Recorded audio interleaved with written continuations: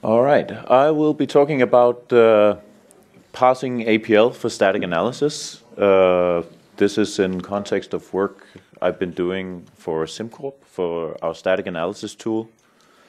So, short outline for the talk. Sort of start out with some background and motivation. What is this about? What's the setting? Why are we doing this? Then I'll introduce variable types, something that we don't have natively in APL. We have it in many other languages, but we're introducing them. Then talk about the static analysis tool that I've been doing. And that's a rather large piece of software, so there are many aspects to it, but I will dive into sort of the parsing aspect and how that works.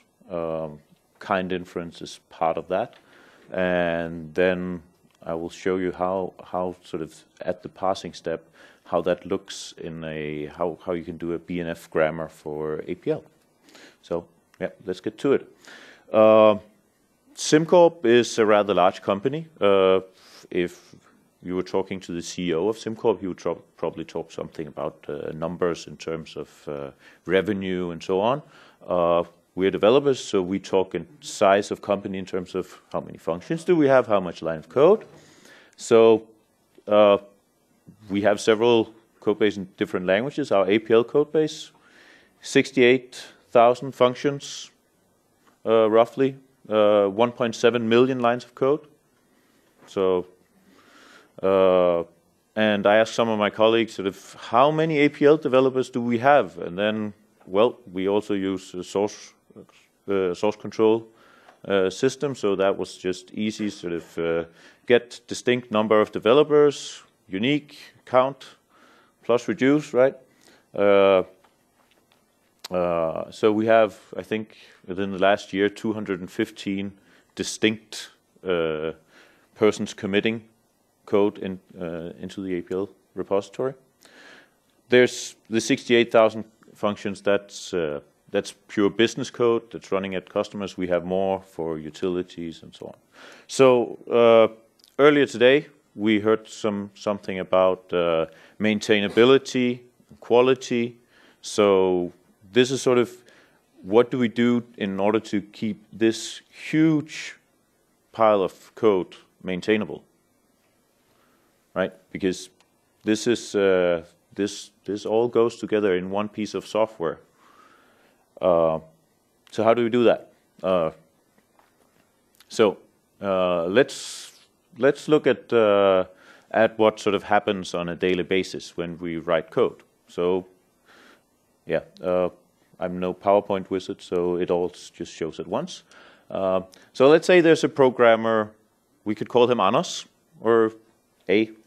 He writes some function, foo. The foo takes some number of arguments, so he writes out, maybe it looks like this. Maybe there are 3 arguments. He likes to call them mat1, mat2, and some strings.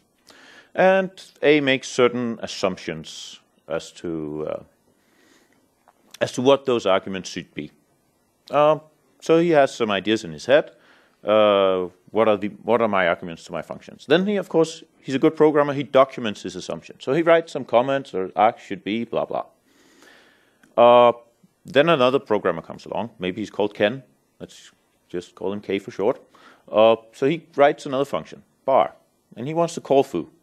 So he writes this function call, foo, and applies some arguments. Then K reads, of course, the documentation and figures out, okay, there should be 3 arguments. What sort of should they be? And figures it out and writes it. And I mean, he also tests it and it appears to work and so on. So all is well and good, right? Well, maybe not. So what can go wrong? So first of all, we have some sort of, I mean, down in the context of foo, there's all of these assumptions are present implicitly in the way that the arguments are used. They're of course documented in the header, but only to a certain extent, right?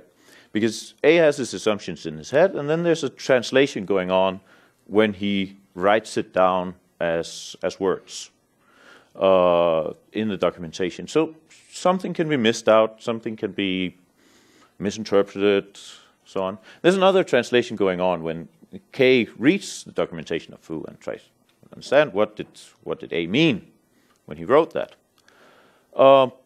And test might catch some of this, it might not. And then there's the entire problem related to maintenance. So we are going to need to update foo, and we are also going to need to update bar. Both functions along the lifeline of the product, they will need some updates. And whenever we make updates, maybe the assumptions change. So what then needs to happen? We need to make a sort of coordinated, synchronous update in 3 places, right? We need to update foo, and we need to update bar accordingly, and we need to update the documentation to make sure, but that was just some comment, right? It was written down, it's easy to forget.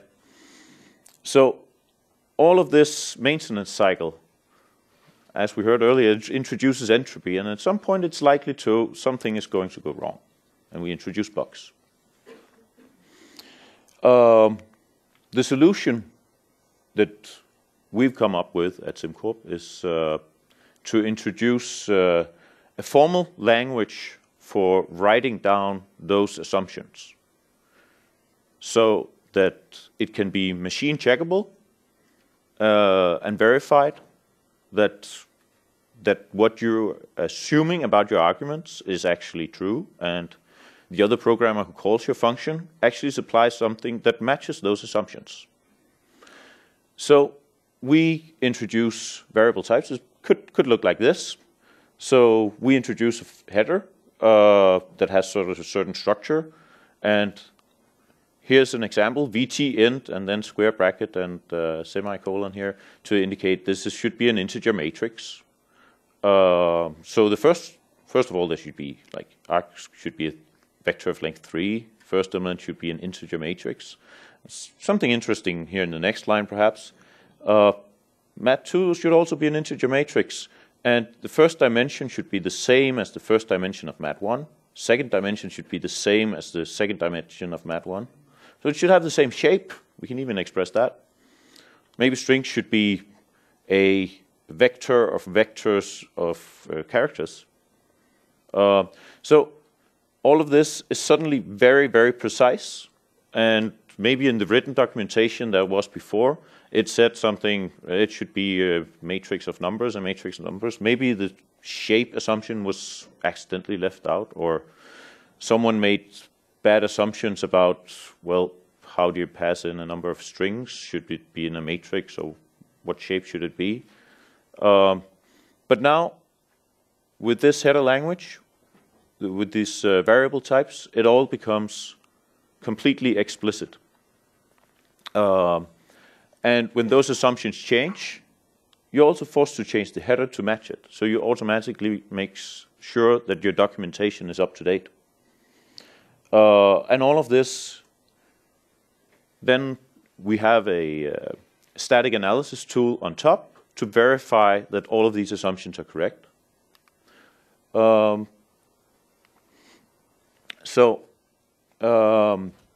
the static analysis does, it does 3 checks, right? Remember, for the updates, we needed to do 3 synchronous updates to maintain the code. The checker performs in the same way 3 checks. It checks the header specification, right? Does this make sense, what you wrote here? Is this actually a valid according to our language for variable types? Then it checks the function foo against this assumption. So it checks all this code that you wrote here in the body of foo. Does it actually, the way that you're using the arguments, does it match up with the assumptions that you gave? If not, you'll get an error and you're not allowed to check it into the repository. So if you suddenly make a change and you accidentally think that strings was a character matrix instead, then whoops, the tool will tell you, no, that's not the case, because you wrote up here that it was vector of characters. So you're not allowed to check in. Similarly, if you make a call to another place, it will check that the arguments you supply match what's written here. This is also a great tool for refactoring, because then when you do any sort of change, the tool will make sure that you change all 3 places at once and that it matches up.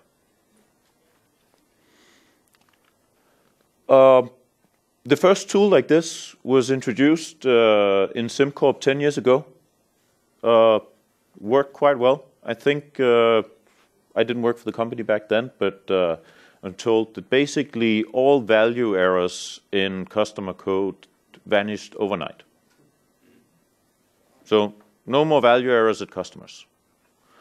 There were also some flaws. I mean, it didn't find anything, everything. But so recently we've acknowledged that we needed some update in this area. So basically, yeah, I rewrote this the tool from scratch. It's sort of like writing an APL interpreter. And quite a lot of interesting challenges in there. And one of them was parsing APL. It's currently 8,000 lines of F# and 500 lines of FS Lex and Yacc code. So regarding parsing, maybe I should say for lexing and parsing, I don't know if everybody's familiar with the terminology. So slide aside, lexing, parsing 101. Lexing is the part where you start off with your function that's just a string. Lexing then chops off the string into a sequence of tokens, typically accomplished with regular expressions, but it's still sort of a linear structure. So it says APL symbol this, identifier this, APL symbol this, and so on, but still just a linear structure. Parsing is then the process of taking that vector of tokens now and giving it a sort of a more structure, like a tree structure, saying, well, this if belongs with this end if, so you actually get all the parenthetical structure, and you get, for the expressions, you get, well, this is actually a dyadic application of this function to this argument. So you get the entire structure of the code represented in data structures. And then after that, you can start to do your analysis on the code. So that's lexing and parsing.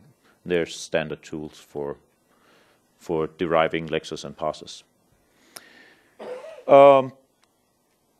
So since this static checker needs to look for bugs in your code, it needs to understand all the APL symbols, all the control flow constructs, to figure out that you're actually using the variables according to their specification that you wrote in the header.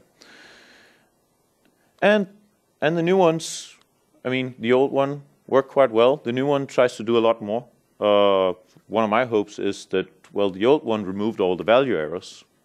I think the new one has the potential to remove all the rank errors. I think when we finish rolling it out in the company, there will be no more rank errors at customers.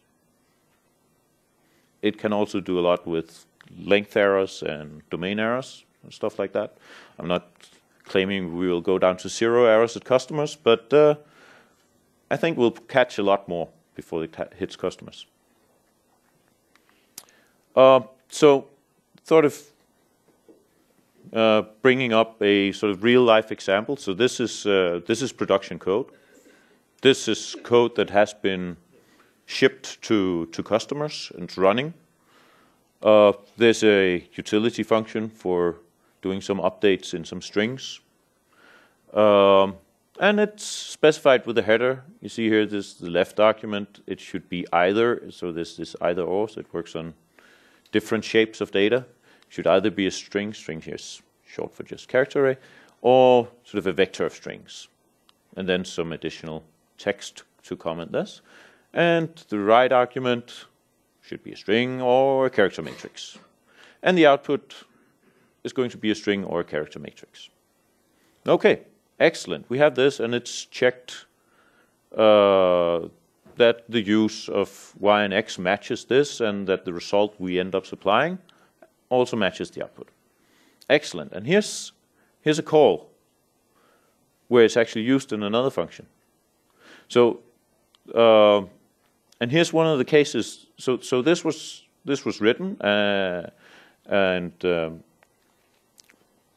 and commit it, but now the check can figure out, well, this actually you made a mistake here, right? Because this is just a single space, and here just a single character. So that's actually a scalar. So maybe the programmer who wrote this didn't account for x and y, for y being a scalar. He certainly didn't write it. So maybe he forgot about it here.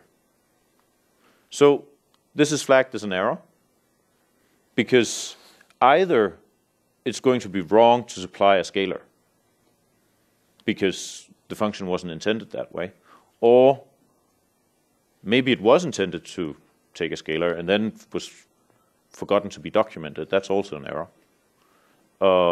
Maybe test didn't catch it because he accidentally, well, or fortunately in the way he wrote it, it happened to handle the scalar case. But maybe someone then comes along and does some refactoring or updates and sort of reads the header and say, oh, this is the case I should account for. And, well, then suddenly it doesn't handle the scalar case anymore.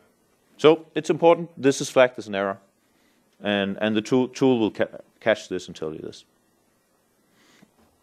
So yeah, this is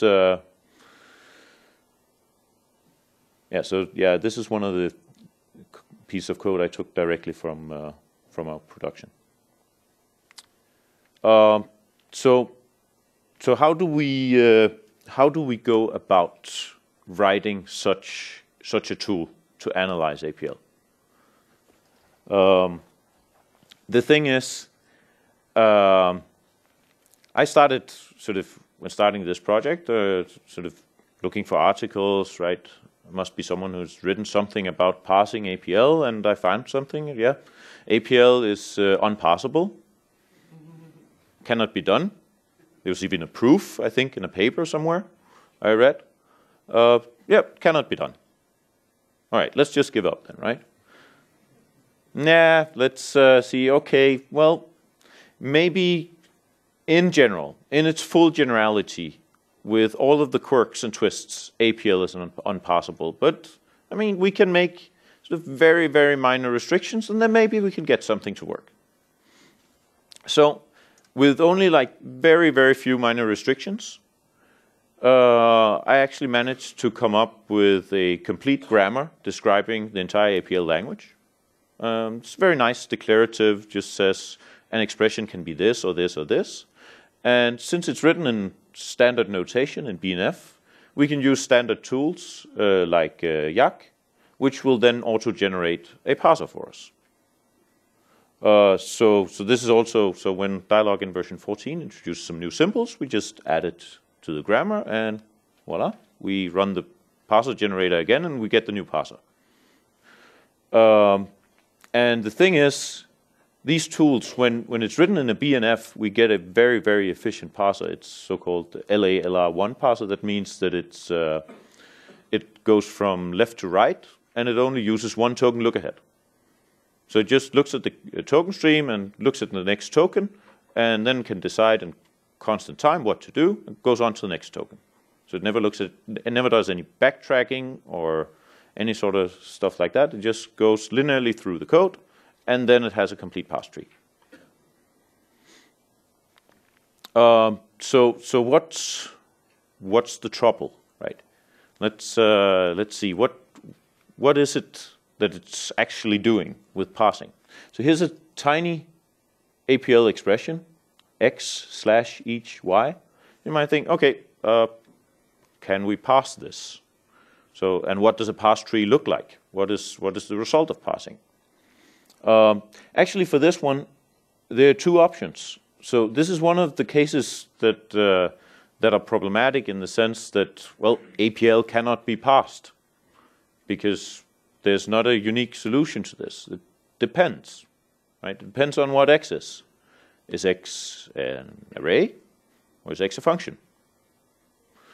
So if x turns out to be a function, then this is a monadic application where the right argument to the function is the array variable y, and the function itself is the result of an operator application.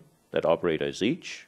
That operator applies to the function that is the result of another operator application, which is reduce, that is applied to the function variable x. So we get this nice tree structure that captures all the information about what is actually going on in this expression. And if x had been an array variable instead, the parse tree would look like this. Then it would be a dyadic application between the array variables x and y on each side, and the function would be the result of the operator application of each to the function replicate.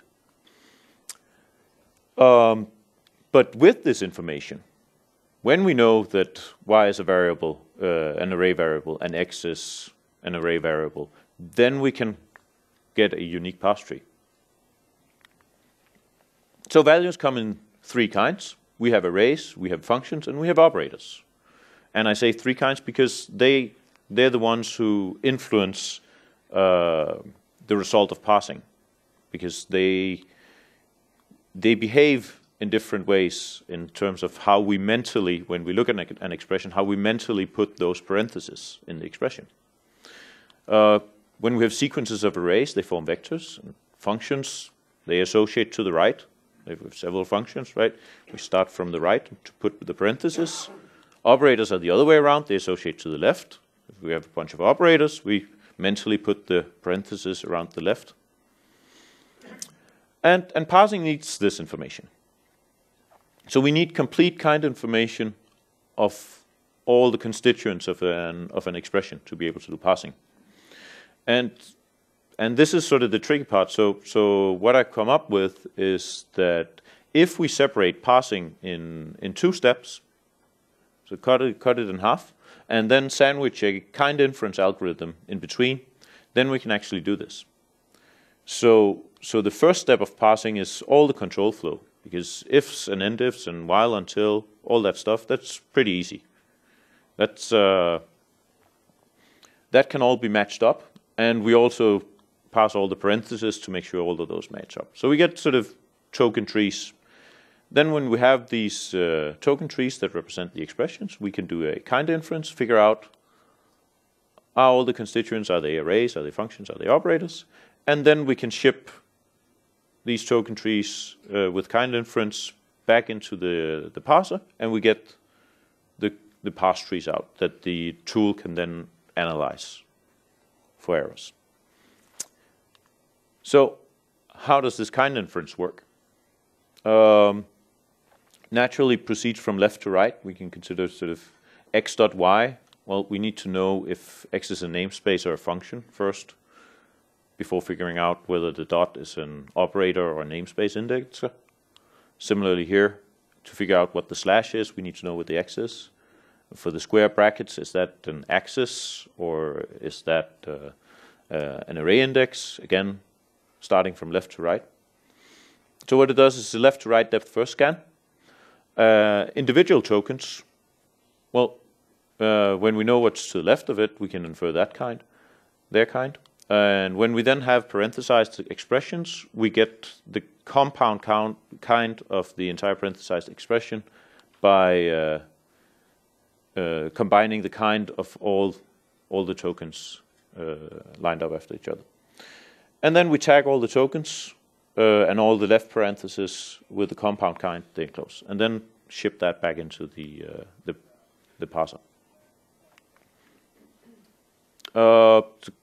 So this is sort of the bulk of the kind inference algorithm. So yeah,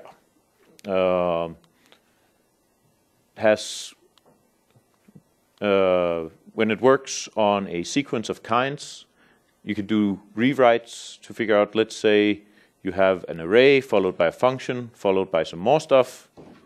Then you know that that entire sequence of things will end up being an array. Can never be a function because there's a left argument supplied. And if there's an array dot something with a namespace index, so we can just drop that and continue with those kinds. And there's a whole bunch of cases. Yeah, some special cases for outer product and so on. But that basically means that we can sort of bottom up, we can get the kind of every single token Yeah, so I thought I'd show sort of part of the BNF grammar for APL. So we give this is standard BNF notation. So an expression can here be 3 different things, and I'm marked here. This is the part where we can see that, for instance, functions associate to the right, because we have the right recursion. So an expression can be a vector followed by a function followed by another expression. So if you sort of consider that being expanded, that expression can again be a vector followed by a function followed by an expression. That's quite clean specification here, and over here on the right we have the F# code that then generate the tree, the parse tree. And similarly for functions, down here we can see function and then dyadic operator that applies to 2 functions, and then a simple function, which is not one of these compound functions. And again we have the recursion here, it says func here, that returns to this part on the left hand side. So we see that this encodes that operators associate to the left. And when you plug this into standard tools like Yacc, it comes out and says, if you do it right, comes out and says, well, 0 conflicts, 0 ambiguities, and then you know that it will generate complete parse trees for all of APL. So yeah, I can't show all of it, but this is just sort of a tiny piece of the BNF grammar for all of the APL. So the analysis tool contains all of it. Now that was for the lexicon parser code. That's about 500 lines specification. So there was also, I mentioned some restrictions, some fine print. So what were those? And it basically boils down to, since we need to know the kind, whether something is an array or a function, we need to make sort of a tiny restriction on defined operators. So they need a static description of their left operand and right operand to say whether that is an array or a function. So that tiny restriction is that we do not allow defined operators to sometimes take a left operand that is a function and sometimes an array. Because that would, if you remember back to those parse trees, right, that would then at runtime generate different parse trees. And we want to, at analysis time, figure out what is the parse tree. And we also need an environment to describe all global variables and functions, to say basically what are their headers. I mean, we need the headers to check for errors anyway, so that also contains for all the global variables and functions and operators exactly that, whether it's an array or a function or an operator. So when we see just an identifier, we just look up in the context and say, oh, that's a function. Ship that into the kind inference, and off we go with parsing, and we get the parse tree. That's minor quirk, but that's more likely a bug in APL, but that's, yeah. And I think that was basically it, what I had planned. Yeah.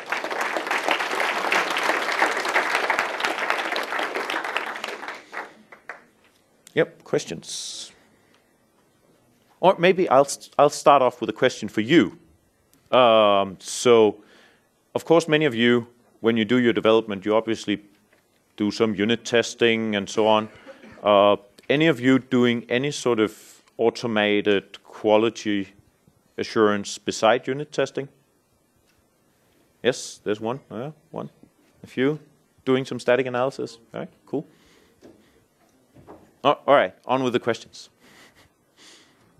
I learned yesterday or Sunday 16 ibar can reveal the actual internal type of anything in APL. Can John Daintree verify that statement? But that's... Can that be used here That's only when the variable has actually taken a value.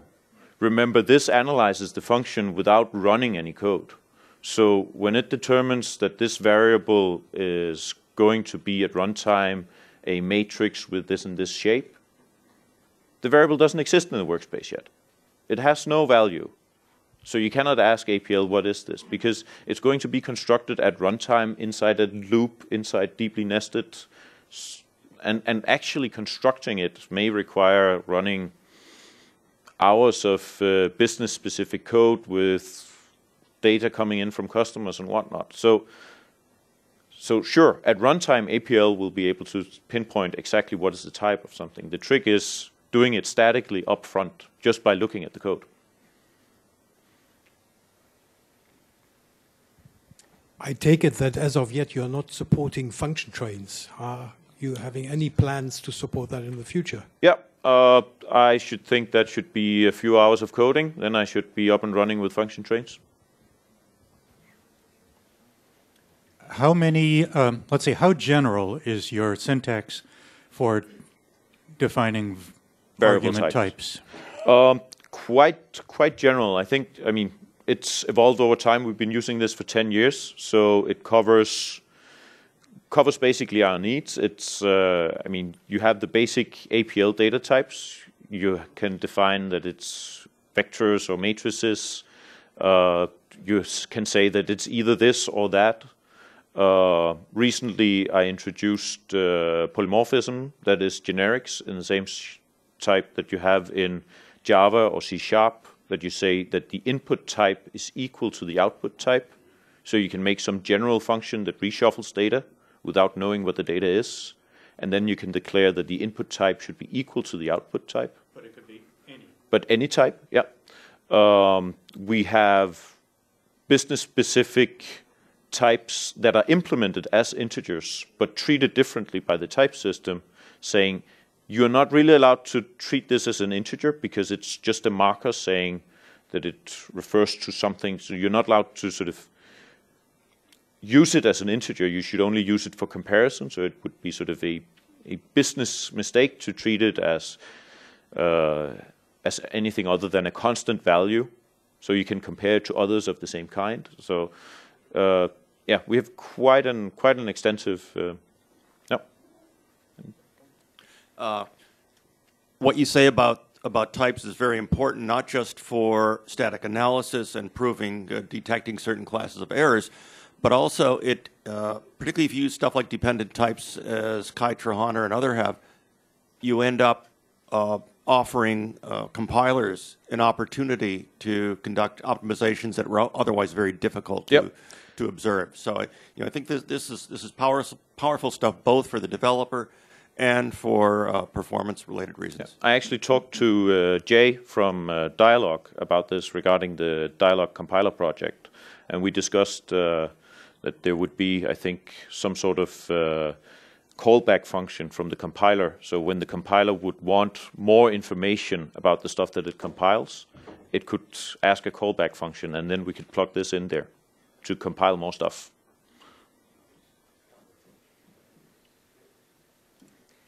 Yeah, well, I'm just thinking you declare data as integers and probably also as decimals. Yep. Do you check that no operation is taking place that can change an integer to a decimal? Yeah.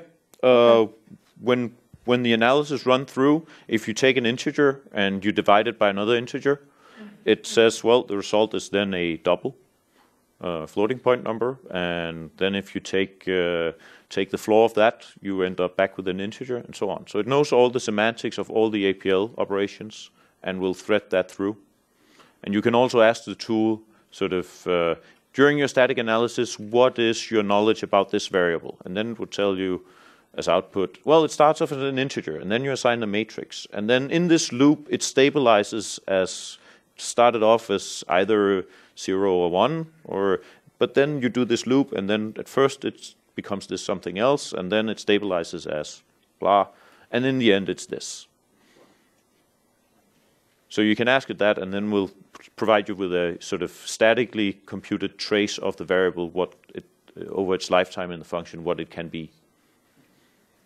What does Simcorp do with all these 68,000 things? I mean, it's a portfolio management. What's your function? I mean, what does Simcorp do? I guess that's... We do portfolio management software. So end-to-end, some trader in a bank punches in a transaction. I want to trade this bond or whatever, and goes through compliance and limit checks and risk analysis, and goes to bookkeeping and reporting, and yeah, huge system. Just a quick thing. You're almost there with the rank error detection stuff. The place where it falls apart, unless you're very careful, is a deficiency in APL semantics, where having to do with treatment of singletons. And if you have a singleton like 111 reshape 2 plus vector, then the rank of the result depends on the length of the vector. So this is a fault in the design of APL that goes back to the dark ages.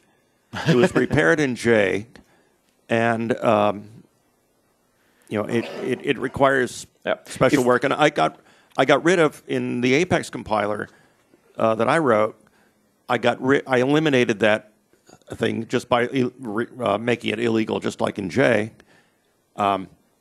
And at that point, I claimed that the static analysis, along the same lines you did, eliminates all rank errors, all type errors, some domain errors, and some length errors. Yeah, I mean, we do, as you saw in the types for the function, that it could be either this type or that type. So it does support working with sort of almost known rank, saying it's this rank or that rank. So it maintains as precise information as possible at all points. Yeah, you mentioned you have 215 developers. Yep. How many testers do you have? How many testers do we have? Someone help me out. There are plenty of Simcorpers here. 70? 70. Yeah, also. For C# and APL. The primitive composition operator JOT can take an array or function left operand. Does that cause you a problem? No, not at all. Works perfectly fine. It's all described in the BNF. There it says basically that JOT, if you go down, then you see... JOT is separate. Okay, JOT, I take out JOT separate, mostly because it's part of this construct here where you do outer product. So we need to sort of... So JOT just gets its own terminal in the BNF. When the code makes external calls via Quadrin or .NET calls, how do you cope with the results? Good question. What we do is we have lots of external libraries for various financial calculations written in C, stuff like that. All those external points are then defined in sort of an encapsulated manner, and then we have a complete table saying that these specific function calls have these interfaces. So we basically have written headers in the same way as for regular APL functions for those external calls as well. Obviously, we cannot check that the external calls match up to these headers, so you just have to code review them and make sure they're right. But we can check the calls that APL programmers make to those external calls, that they match up with what is prescribed by the interface, and that you're using the result that you get back in the right way. So yeah, we just add headers to type descriptions to those as well. Do you have some statistics on your BNF grammar, the number of productions, the... I think around 400 productions, 400 something-ish productions. So this line here is a production. So yeah, so this is here's 3 productions, 2 more, 3 more, so on. It's a technical term from BNF. So yeah, tells you the length. So basically this has 400 lines like this ish, give or take. I think we're approaching lunch. Also, I think if anyone wants to see a live demo of this, I'll be heading home tonight, but I think several of my colleagues probably have a laptop with them and can do sort of offline in the breaks demos of this tool, if anyone's interested in that. Yep. Thank you very much. Thank you.